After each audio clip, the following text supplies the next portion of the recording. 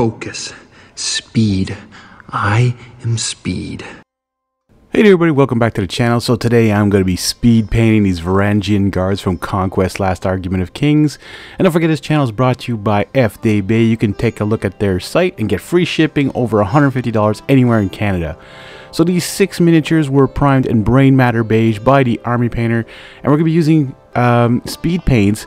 And my goal here was to see how long it would actually take me to paint 6 of these, which would normally be 12 in a regiment for Conquest, but this is getting primed mostly for First Blood. And it's also getting me into the mindset of painting an entire First Blood starter set, okay? And it's going to be the Wadroon, and I'm looking forward to getting those. I haven't gotten them yet. If you guys want to save on those First Blood starter sets, take a look at eShop from Parabellum and put East Mini 10 as a code, save 10%, and you also get to support the channel as well. They give me a certain amount of credits I can use on the store to buy some more miniatures from these guys, so please take a look at that. So I started off with a ghoul green, and I asked in the comments on my community tab, how long do you think it would take me to paint 6 of these miniatures with speed paints, and what color should I do to fur, which green? And then one person said, why green for fur? Now the real point was I wanted to try and base myself off the Rohirrim from Lord of the Rings, right? I just found they sort of had that vibe to them, and the Rohirrim have the green capes, the green feathers, and just a little bit more green on them. So I figured, you know what, who cares if it's just a fur? You can dye fur with colors, and plus it makes them a little bit less looking undead. But there's going to be a short video coming up soon to what I actually finish off these miniatures with something else, with a little test I'm going to be doing, so keep an eye out for that. That'll be coming up real shortly as well. The next color we're going to be using is Fire Drake. This is like a brownish red color, pretty cool for leather, so that's why I'm using it on the boots here, on the handles of some of their axes. Just some areas here and there. Sometimes I forgot to do one guy I forgot to do his feather on his hat there, so on his helm. And don't forget, these are the Varangian Guards from the Old Dominion. So this is like the undead army, right? And these ones were a little hard to show that undeadness of them because they have big helmets on. They don't show their faces much. Their hands are there, and I do put a light purple tone, I believe, on them.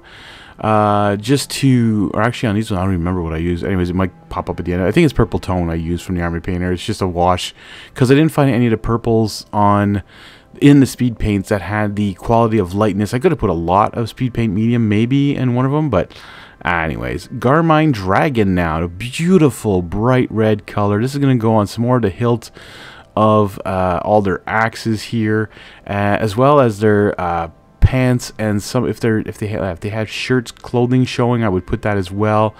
Again, I'm trying to follow the Rohirrim. I found they had like some reddish green colors, browns, and you can see I'm going to do a different color scheme for the armor than I did when I tested these speed paints on the Athanatoi, which is the dual kit. Alright, so you can either have Athanatoi or these Varangian Guards. And what I like to do is, when I get these dual kits, is actually make 6 of each. So you get 12 miniatures in a box of a dual kit, and I like to make 6 of each because I can use them in First Blood as 2 different factions or regiments, but I can also use them as either or in an actual rank and file game of Conquest Last Argument of Kings.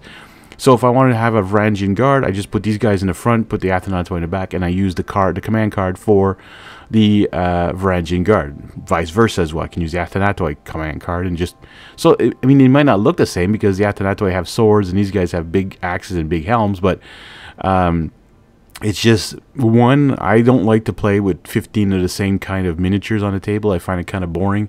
I like having variety. That's why my armies is every single regiment. It's not, oh, I have 6 copies of the Varangian Guards on the table. No, I like to, but I'll get my butt kicked with it too.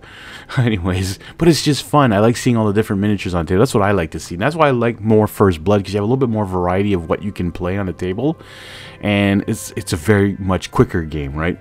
So Talus Bronze, I use this with the Athanatoi as well, but now what I'm doing is I'm reversing where the bronze and the silver is going. So I'd use the silver on these parts on the Athanatoi, or no, sorry, gold. I actually didn't use the bronze at all on the Athanatoi. I used the gold and the silver Now I'm using the bronze and the silver, but I'm switching where the gold was for the silver on this one. You'll see that after. So I'm doing where the silver would have been on the Atanato. I'm putting this bronze instead, just to give again that Rohirrim look.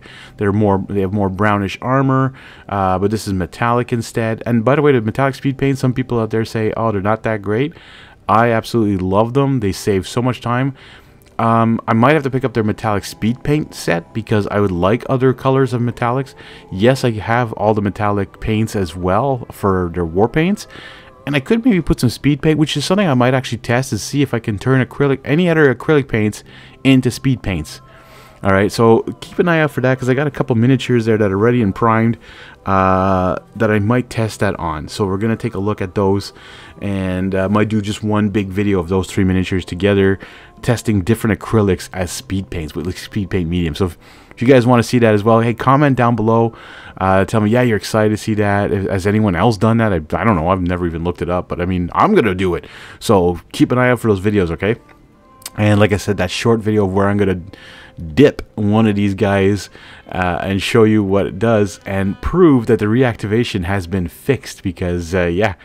Anyways, that's a pretty big issue they had with speed paints. Even though I didn't see it much, I saw it on some of the paints, but if you let it dry, you didn't have an issue. And these ones, by the way, dry very quickly. That's what I've noticed, that they're like contrast paints would dry very quickly. These ones, compared to the 1.0, dry very quickly. So this is the broadsword silver, the other metallic paint they have, and you can see I'm putting this on the rest of the armor here. I'm also going to put this on the axe as well. It has a beautiful gray. It's a little dark for, like, you know, for silver, but it's kind of cool because it kind of has like a Gravelord gray mixed with a silver together. Like if you would have taken their just a silver paint and mixed it with Gravelord gray and then add a little bit more speed paint medium, I think you would have gotten this outlook with it. I'm not the type to mix paints much. I just don't. I don't know why. I just don't do it. I'm always afraid that I'm going to put either too much in one color, not enough of the other. Just wasting my time trying to figure out everything I want to do with the color. Nah. I use the colors in the bottle as it is. I don't try and, you know, go more crazy than that. But as you can see, this metallic speed paint does a good job doing the 2-tone. I don't know if it does the 3-tone very well, but it does the 2-tone, getting the darker areas and making the top areas bright. So again, like, but these Varangian Guards and any Conquest model, if you haven't checked those out, and again, if you want to save 10% on their eShop, on Parabellum's eShop, go ahead, click whatever you want to order, and then 10% off with East Mini 10. All right, take a look at that. It also supports me as a content creator as well, so I get some credits on their store to be able to buy some more of their miniatures because they are amazing miniatures. Don't get me wrong, I also get my miniatures through Boutique FDB, offering free shipping over $150 throughout Canada. So go check out their website. They have great products, especially for Warhammer and Conquest, Magic the Gathering, tons of that stuff, paints, diorama stuff. Go take a look. Bright red is going to be our final color here, and this is going to be for their leather clothing or whatever, the bottom part, their skirt there. Beautiful red again. It almost has a nice well, it is a touch orangey, but not too much. It's bright red, but I mean that Carmine Dragon, now that is red in my opinion. This is, like I said, more orangey, but it's very nice for this kind of look here at the bottom here. And then I'm actually going to finish off the miniatures now with a speed paint, or sorry, the purple tone is going to be first actually. And then I didn't realize I made a mistake here and didn't record.